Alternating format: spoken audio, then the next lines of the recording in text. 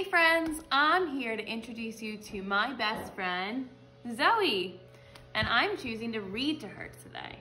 I'm going to read the book, Guess How Much I Love You, and I'm picking this book because I love Zoey a lot.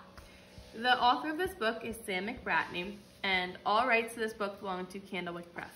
Are you ready, Zoey, for the story? She's wagging her tail, that means she's ready. All right. Little nut brown hare, who was going to bed, held on tight to big nut brown hare's very long ears.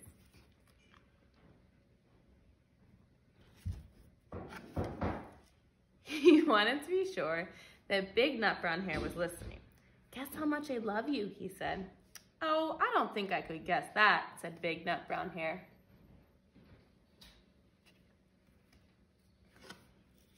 This much, said little nut brown hare, stretching out his arms as wide as they could go.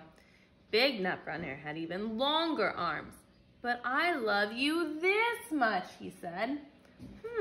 That is a lot, thought little nut brown hare.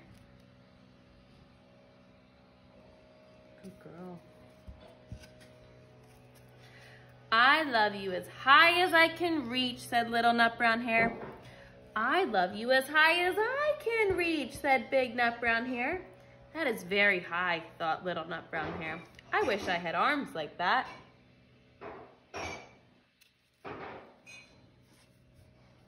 Then little nut brown hare had a good idea. He tumbled upside down and reached up the tree trunk with his feet. I love you all the way up to my toes, he said. And I love you all the way up to your toes, said big nut brown hare, swinging him up over his head.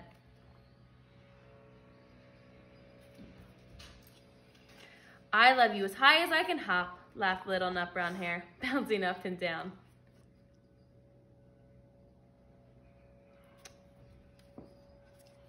But I love you as high as I can hop, smiled big nut brown hare, and he hopped so high that his ears touched the branches above. That's good hopping, thought little nut brown hare. I wish I could hop like that.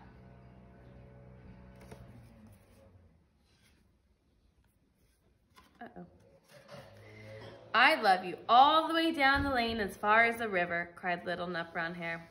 I love you across the river and over the hills, said big nut brown hare. Zoey, stay with me. The story's almost done. I promise. Here are the pictures. Zoey laughs, but I'll still finish reading the story. That's very far, thought little nut brown hare. He was almost too sleepy to think anymore. Then he looked beyond the thorn bushes, out into the big dark night. Nothing could be further than the sky. I love you right up to the moon, he said, and closed his eyes. Oh, that's far, said big nut brown hare. That is very, very far. Big nut brown hare settled little nut brown hare into a bed of leaves. Then he leaned over and kissed him goodnight. Can you sit for me? Good girl.